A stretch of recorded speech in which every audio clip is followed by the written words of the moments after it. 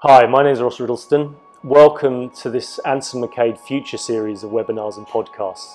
Today, with the help of some industry experts, we're going to be shining some light on the future of technology and business, with particular focus on diversity, skills, and working practices.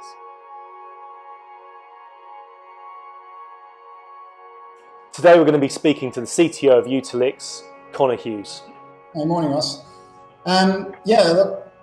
Thanks for inviting me in. We'll talk about AR and how it pertains to the built environment and what the future trends for augmented reality are. As you know, I'm the CTO of Utillix.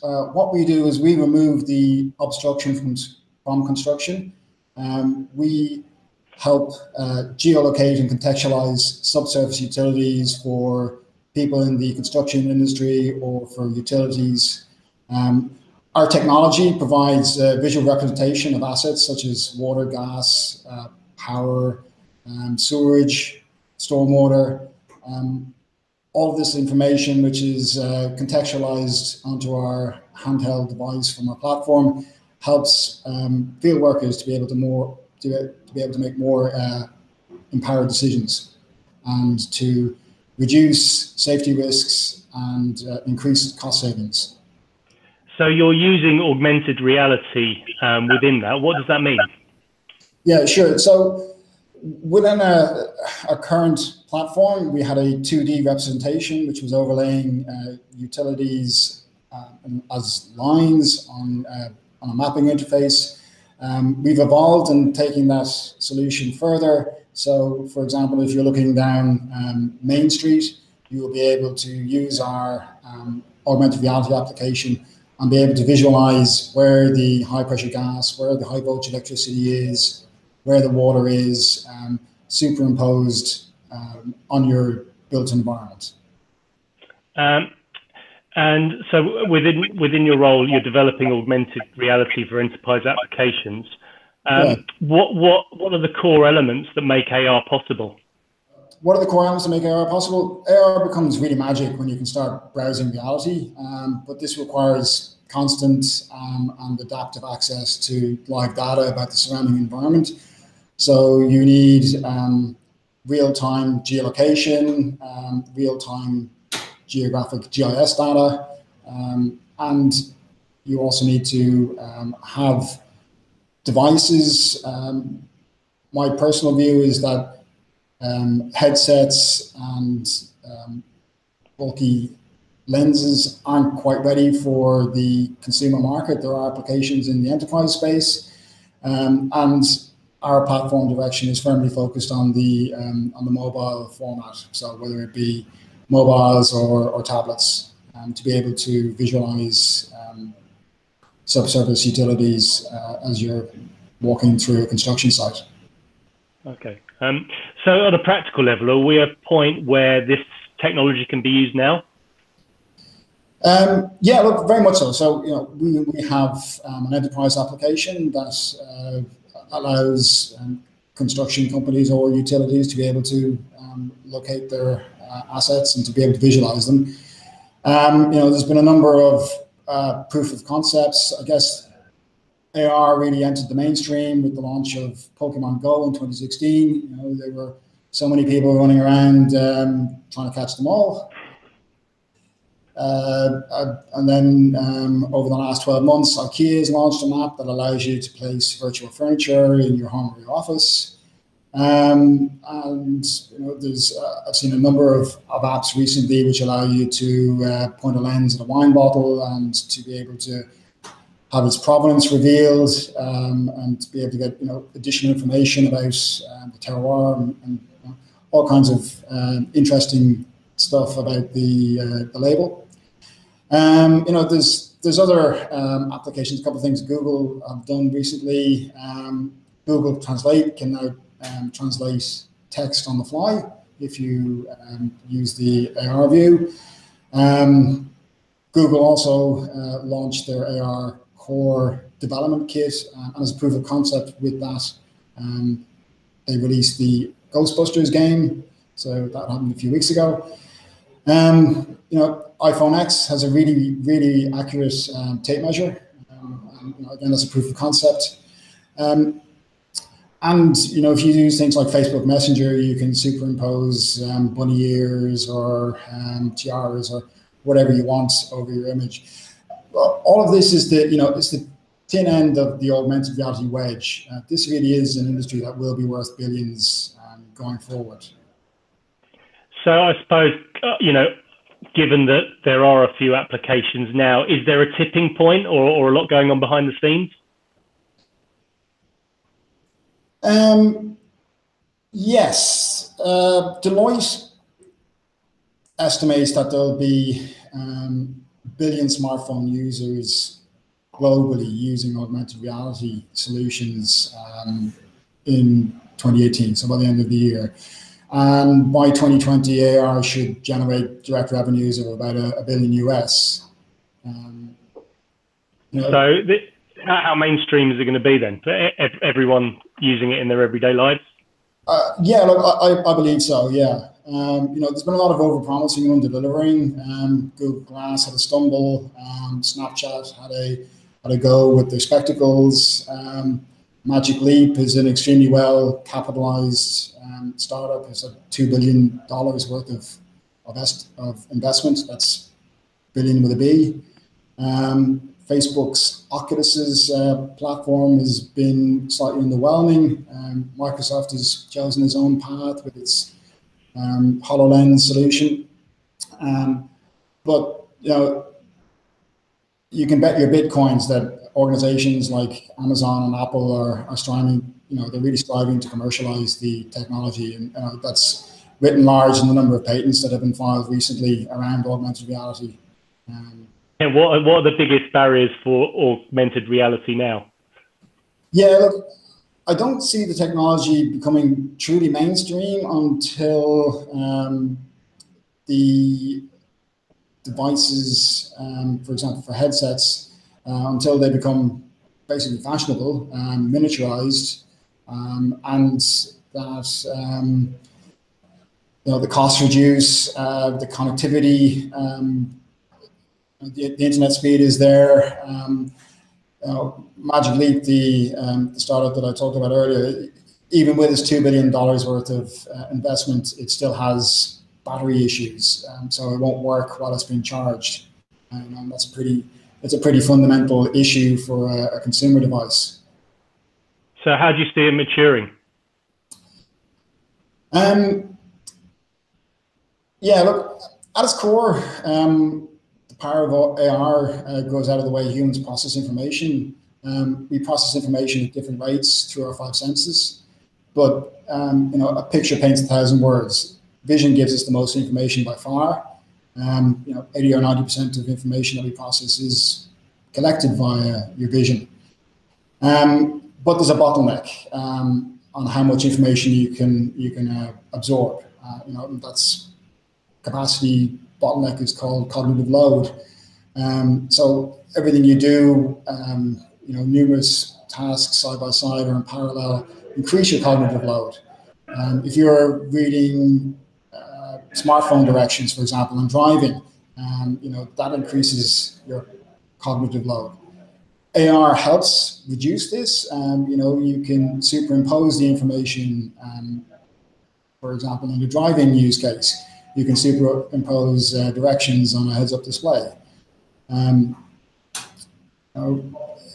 AR reduces the dependence on information that's not in context, two-dimensional information on pages or screens, and it really helps you be able to understand and apply information to the real world. Right. So do you think businesses have unrealistic expectations about AR due to consumer hype? Look, I think it's probably the reverse. The press about consumer uses of new technology can impact the perception of the technology in business. If you think of press around drones, there's been a lot of rules and regulations drawn up recently about drones, which suggests that they're a nuisance or a toy, but we see very real business applications. For example, in Utillix, we use drone mapping for greenfield construction sites and for capital infrastructure works. And there's use cases in the drone industry for inspecting refineries, pipelines, etc.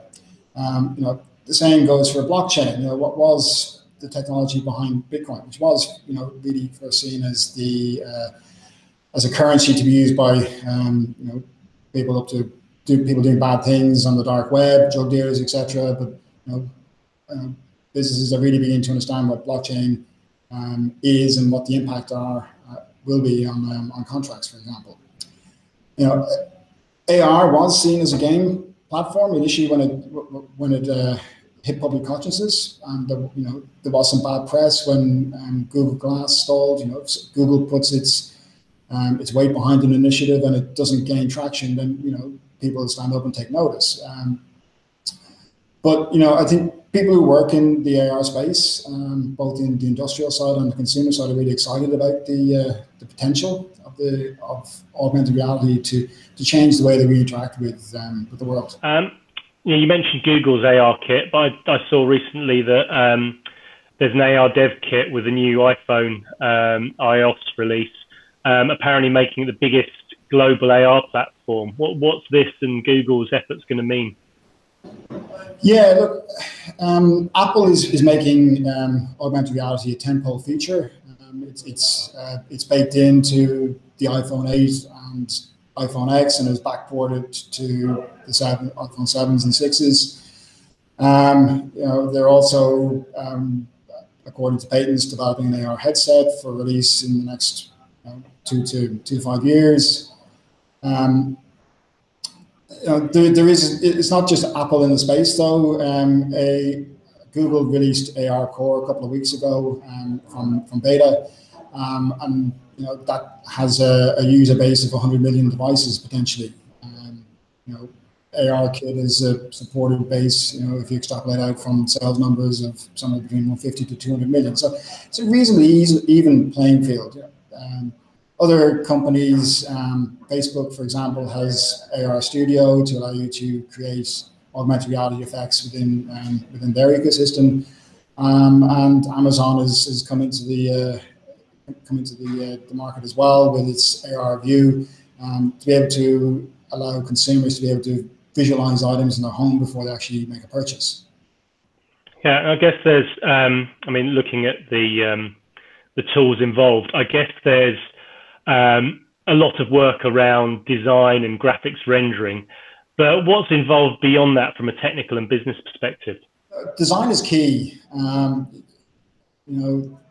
There's a talent gap in the user experience space in the technology industry as a whole, but it's critical to be able to design an augmented reality experience that's that's useful and not just stunning. If it is amazing but it's unhelpful, then it really defeats its core purpose. Content is key too, so people who are able to create the right content are crucial. Digital modeling capabilities and knowledge of how to apply them in the AR world are also very important. And I suppose conceptualizing how it can be used as well is probably a big issue. Yeah, agreed. Okay. So how do you think people can get more involved in this, in this up and coming technology? Be that companies or individuals. Yeah, look, there is a lot of enthusiasm and optimism. However, the space is still nascent. There's going to be a road, a journey to widespread adoption. The development experience has now been democratized through the release of AR Kit and AR Core. As a company or individual, if you want to start experimenting with those dev kits, it's quite easy just to get a proof of concept application up and running. From an organization perspective, if you want to build awareness of technology, start using AR apps within the company and trialing them, using the headsets, exploring virtual reality. Just having those devices and the experience around can spark innovation. And look, also finding the right partners, people who've got experience in the AR space and in the development and design side will also help people to be able to, organizations to be able to get involved in the AR space. So what sort of toolkits do people need to develop in this space? Yeah, so there's AR Kit, which is from Apple. That's been live since late last year. AR Core, which was released a few weeks ago from Google. It's designed for Android 8, 8.1 up.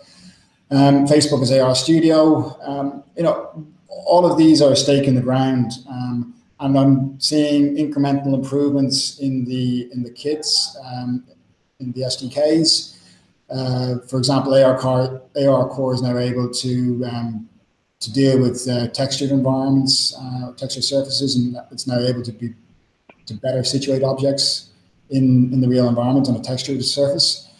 There's been some improvements in AR Kit from Apple about how it recognizes vertical planes. So that's really a technical way of saying the sensors on your iDevice, your iPhone, or your iPad will not only recognize the floor you're on, but also the windows and walls as well. And this is an incremental improvement. So this means that when app devs are making AR apps now, they can also build in features which can utilize the vertical space around you as well as the horizontal space. So it's kind of blurring the line between AR and VR almost. Yeah. Well, thanks, Connor. Some really interesting insight there. I mean, it sounds like we are on the cusp of big changes in the way we're using technology and interacting with the world. So I suppose final question from me, do you think that we'll be seeing Google Glass and all wearing crazy glasses in the future to see all this? Yeah, look, Google Glass is an interesting one, and as I said earlier, it's stalled, but it's still out there. It's getting some great reviews from business. It's still being used in the manufacturing and healthcare, so Google is still gathering data and improving that experience. And from the AR perspective, there's a consensus and a thought movement out there that AR has the potential to become the fourth platform in computing. So in the 80s, personal computing destroys the mini computer companies, and that's how the launch of Apple and Microsoft. In the 90s, the internet exploded, spawned Google and Amazon, Facebook. And then in 2007, the iPhone was launched. And that kicked off the mobile era. Some organizations thrived, others like Microsoft fell to the wayside in the mobile space. So I guess devices, whether they be on the mobile side or headsets, aren't necessarily the future, but I think AR certainly is. Great. Connor, thank you very much for your time. That was really interesting insight. Actually, you see this kind of technology out there, like Pokemon, for example, and it's easy to take that stuff for granted, but it's quite interesting to see where things are happening. Thanks for your time. To find out more about Connor and Utillix, we'll post some links below. And thanks for taking the time out to do this webinar for us, and thanks to all the viewers for watching as well. Hope to see you next time. Great, thanks, Ross. Appreciate it.